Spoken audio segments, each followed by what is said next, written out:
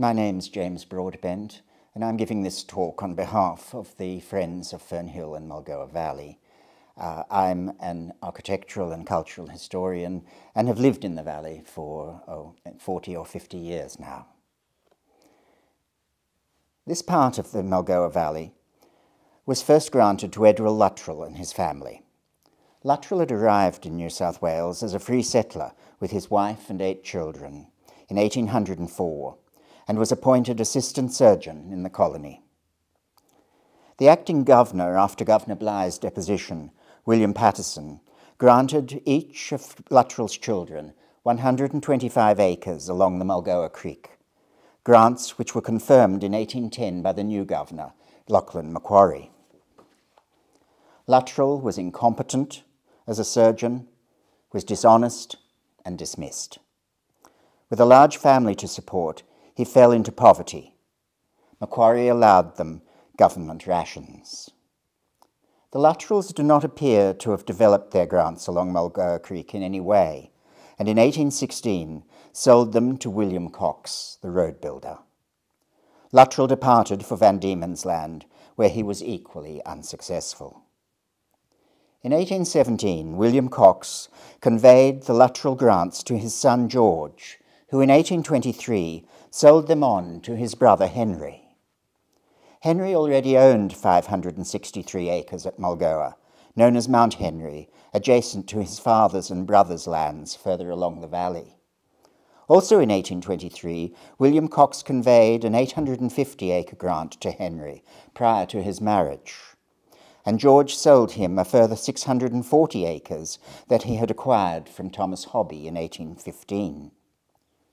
By 1825, Henry Cox owned a large estate that encompassed the fertile and well-watered land between Mulgoa Creek and the Nepean River. 1,300 acres were cleared and 110 acres were cultivated. The majority of his stock were sheep. In 1826, Henry was indebted to the government for about 800 bushels of wheat, payment for the clearing of his land by parties of government convicts. Henry also acquired land across the mountains in an area that would later become known as Mudgee. By 1828, Henry Cox owned a total of 7,208 acres in the colony. Following his marriage in 1823 to Frances Mackenzie, he lived at the Cox's first house at Mulgoa, the Cottage, but soon began building his own house at Glenmore, on the portion of land that had been granted to Edward Luttrell's ne'er-do-well son, Robert. This house appears to have been completed by 1825, when the French traveller, Baron Hyacinthe de Bougainville, visited and described it. That is the core of the house we see today, a substantial verandahed bungalow, possibly with attic rooms and a wing to the west. Little is known of the Cox's life at Glenmore in the prosperous 1830s.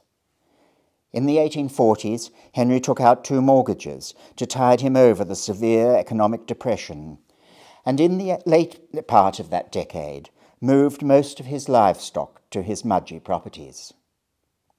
In 1852, Henry Cox sold Glenmore to his half-brother Alfred and moved permanently to Mudgee. Alfred Cox retained the property for only a little over a year. In July 1853, the estate was purchased for £3,000 by Thomas Sutcliffe Mort. The sale included all the former Luttrell grants, the 850-acre grant acquired from William Cox, an additional 443 acres in Mulgoa, and 2 further smaller parcels of land. Thomas Sutcliffe Mort was a man of considerable and varied business interests. He was a greatly successful auctioneer. He engaged in pastoralism, engineering, mining, and dairying. But it was his revolutionary contribution to the frozen meat industry from which he is most remembered. He purchased Glenmore, presumably as a country house. but on her first visit with her children, Mrs. Mort, it is said, was stranded by floodwaters and took a dislike to the place.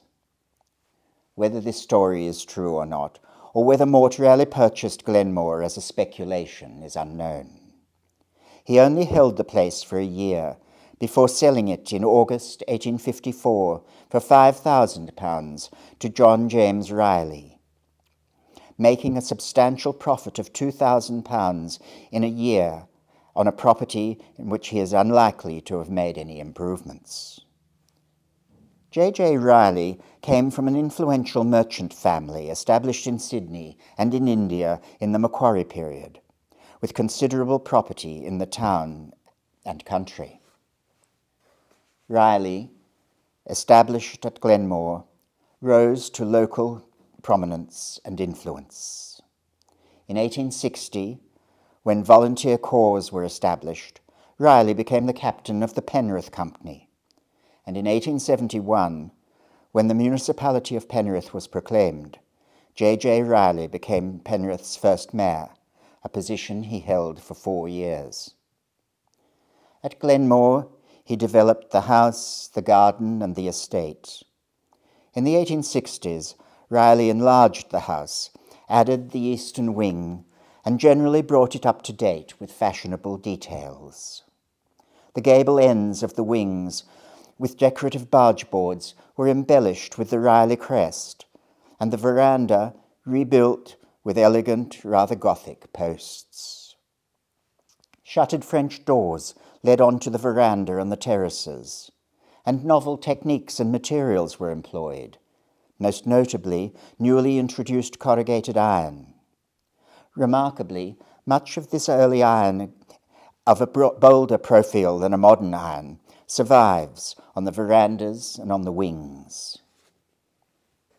Glenmore gained a reputation for its style and upkeep. In 1871, a newspaper correspondent wrote, "We rode between the beautiful paddocks of Mr. J. Riley, where the stock look in fine condition, as how could they help being in the midst of such splendid feed, and the neatly kept homestead, with garden sloping down to the creek, shows unmistakable evidence of good taste in the proprietor."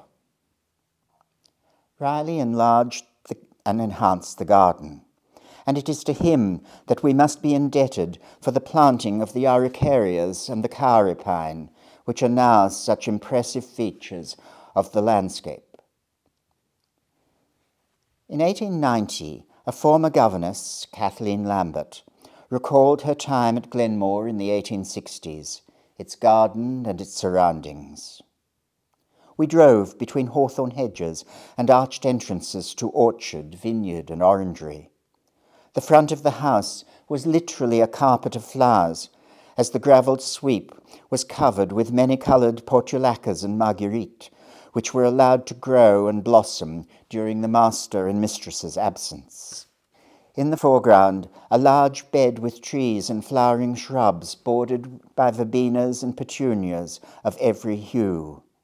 Beyond, a croquet lawn, paddocks enclosed for kangaroo and deer, then grassy slopes bounded by distant hills, clothed from base to summit with foliage.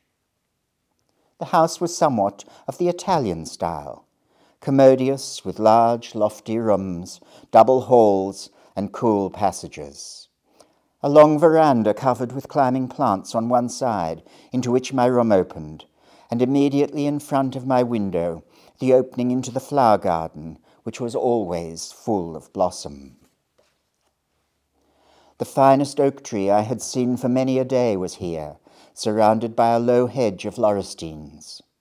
Beyond was the orangery, with the rich green leafy trees, the snowy buds, and the blossoms perfuming the air. Our household at Glenmore was a very happy one. Mrs. James, one of the sweetest-tempered women I have ever met, ruled her large family by love and gentleness.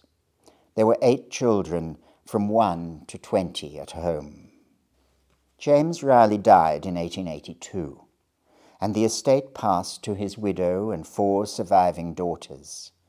Ladies, whom it was said, followed in their mother's footsteps, given to good works, and no public movement in the district which had for its object the benefit of the poor, sick, or the needy, was complete if a Miss Riley was not in it. In 1891, the Glenmore estate was offered for sale or lease, possibly owing to the Depression, but failed to sell.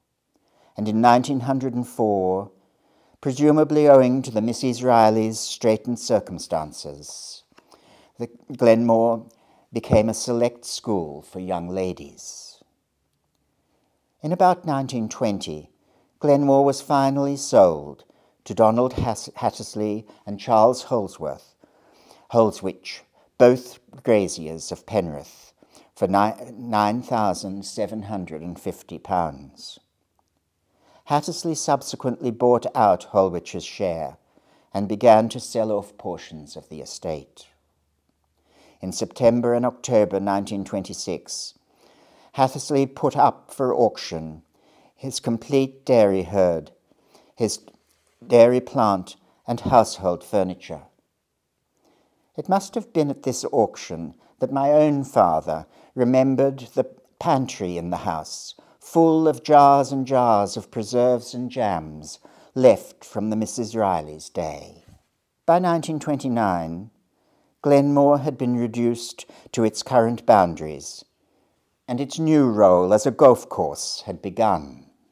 After the First World War, and with the increasing popularity of motor vehicles, the Mulgoa Valley role as a tourist attraction began. In 1926, the Nepean Times reported that a Sydney syndicate, in conjunction with the Mayor of Penrith, Alderman J.J. Price, secured an option over Glenmore, consisting of 177 acres for the purpose of establishing a country club with a nominal capital of £15,000.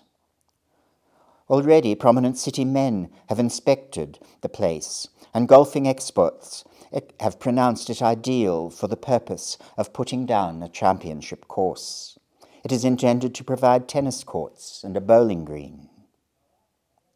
But Glenmore was not formally sold to Glenmore Country Club Limited until 1937. It remained in that ownership until it sold in 1947 to Irene Woodland of Penrith. A succession of leases followed until its next sale in 1981.